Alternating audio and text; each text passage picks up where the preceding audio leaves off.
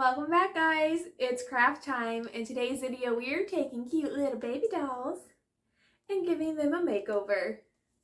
I'm going to walk you through how I turned this little baby doll into a creepy little Pennywise, or my mini Penny as I call him. So let's get clowning.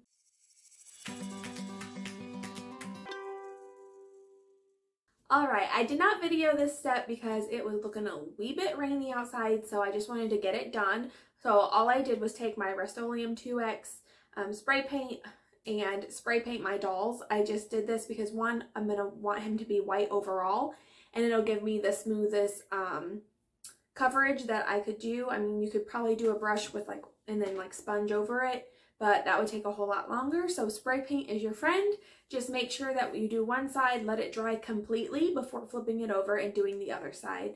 I think I did 2 to 3 coats on the baby doll just to make sure he was completely covered and ready to move on. So to begin this project, I just kind of grabbed the supplies I knew I was going to need, but I'm not going to give you a supply list because it's kind of all over the place. But in general, I used a yarn for the hair, some lace ribbon stuff for his outfit. I used acrylic paint for his face, and then some of these little pom-poms for his little dots on his chest. And then as you see later, I had a small red Christmas ornament that I used for his balloon. And yeah, let's just jump into it. I started out by going ahead and painting his face. I just took my time. I had my laptop sitting next to me with a picture pulled up for reference. I gave him his nice creepy little yellow eyes with a good dark outline around his eyes. I just did the smallest brush that I could find to give it that detail without it being overwhelming. And if I did mess up, I just went back over and cleaned up my fix-ups with the color needed. And then whenever, he kind of has that shadowy under eye, so I just dipped, I had black on my paintbrush already, I just dipped that in water, wrung out most of the water, but to where it'd be kind of watery, and did under his eye, and then I just dabbed it with a Q-tip. That way it made it that shadowy underneath eye without it being too much. And then I was ready to move on to his lips. I took my red acrylic paint and just added a little bit of black to it. That way I could darken that color just a little bit. I didn't want it to be too bright. And I painted his lips. I just used the guideline of the doll. It already has a good shaped mouth on it. I filled that all the way in. And then I was ready to move on to those lines that go down his face and curve out. Now I wanted to make sure that they were symmetrical and looked really good. So I went in with a pencil first and I just drew what my outline would be to give me a guideline, and then I went in with my paintbrush and traced it, and then just cleaned it up and made it all look nice and clean cut and symmetrical, or as symmetrical as you can. When you're hand painting things, there will be little imperfections, but that's what makes it look handmade and homemade. And yeah, I think his face turned out really great. I'm gonna wait and let his mouth dry before I add in his little teeth, but I'll bring you back to that whenever we're ready. So then we can go ahead and move on to the next. Also, don't forget to paint his nose. Now for the next part, I have this little package of those little pom-poms that you can find in any crafting shed section of Walmart or craft store or pretty much anywhere. And I took out the red ones, and these do have those foil shiny things that stick out a little further. I didn't really care for that look, so I did take my scissors and trim those down all the way around, and then just kind of held it up just to kind of get a visual of where those are gonna go. That way whenever I do add his lacy outfit, it all looks cohesive. So I went ahead and did that just to kind of get an idea, and then I set it aside so I could start on his hair. Now I'm making his hair out of yarn. And to do this, I am just taking my yarn and wrapping it around. I just used this staple box, so it's about 2.5 inches tall. And I wrapped it around about 40 times. So I'm doing this, and then I'm going to, once I get it wrapped, cut it, where the last string ends, cut it on that side all the way down as close to the middle as I can. And then I'll have a bunch of strings the length that I need them. I kind of determined this by just holding yarn up to his head, seeing how long I needed it to be, folding it in half, and then just adding a little bit more so that I can actually use it to secure it to a pencil or a pen or something like that. Now what you're going to want to do is take it, fold it in half to create a loop. Put the loop underneath whatever you're securing it to, and take the two tails and push it through the loop and pull it tight. And that should secure it around the item without, like, it's not really tied there, it can still move, but it'll keep it in place for what you need it to do. And you're just going to do this all the way through. Now you can either try to measure it to where it's going to be, you know, the exact width that you need, but for me, I just kind of did however many I wanted, because I planned on just like kind of cutting them up and putting them together however I needed to, rather than trying to make them exact, because this is the first time I've ever done hair like this. So you just do as many in a row as you need, and then you're going to need a fine-tooth comb, and you're going to comb it out. So what I did is I started at the very tips and I just combed it out, and then I moved up a little bit further, you know, maybe like halfway up, combed it out, and then 3/4 of the way up, combed it out, and then all the way up and combed it out. And this is basically just going to untwist the yarn and separate it out to where it will look more like hair. Now, when I did the next round of it, I did, you know, the part on the bottom, and then I flipped it over and did the part on the bottom on that side, and then I went halfway up and then flipped it again and went halfway up, and that did help just untwist it and make the process go a little bit faster. You are going to lose yarn. As you can see, I have fuzzies building up. I just pull them off and throw them away. It's going to happen. It's yarn. Even the higher quality stuff, you're going to have some of that, so don't freak out about it. It's okay. So then after that, what you're going to do is you're going to want to have some type of plastic. I'm just using a Ziploc bag, and then some Elmer's glue or Mod Podge. And what you're going to do is you're just going to make a strip of the whatever you're using as your adhesive, and then you're going to cut right underneath that tie, and you're going to lay it flat on top of, with just the tips of where the hair, like the root of the hair would be, onto the glue.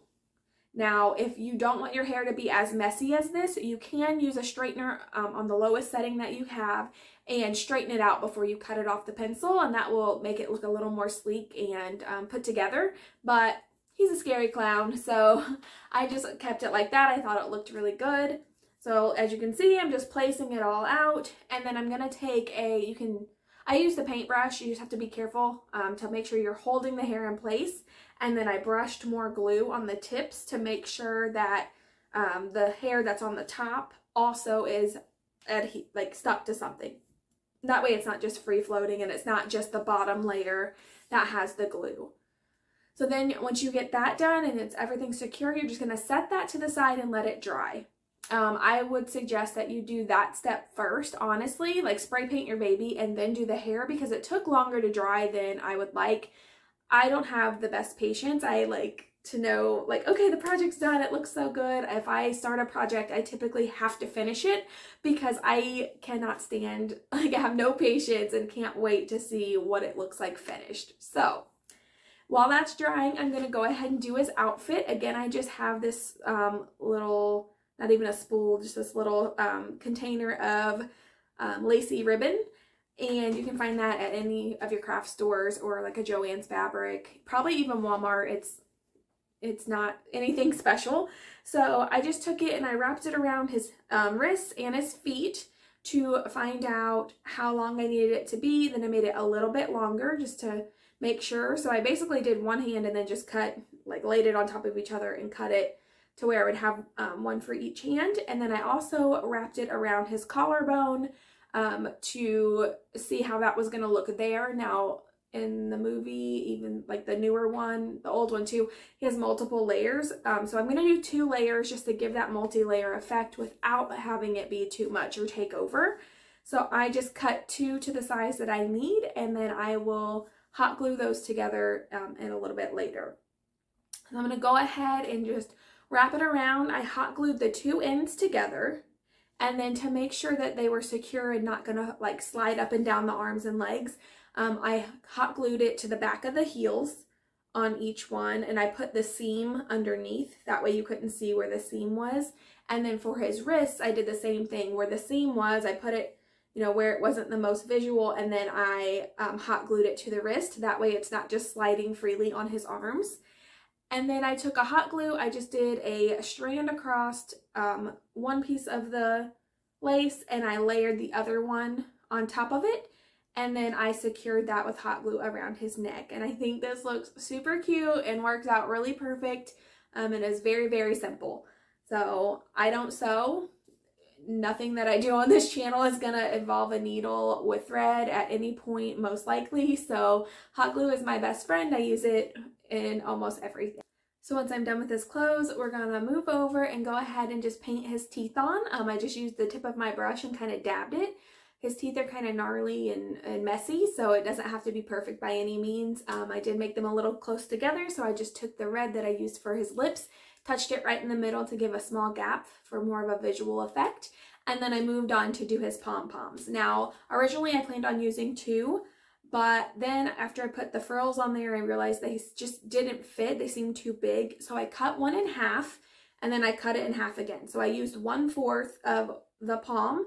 I put hot glue in the middle of it with my silicone pads, and I squished it back into a ball. Don't do this with your bare fingers. You will burn yourself. This is experience talking. These little silicone thimbles are my best friend. They've been such a great purchase, and I got them from the Dollar Tree, so you should definitely check them out. But anyway, so I cut them down, made a little ball, and then I attached it.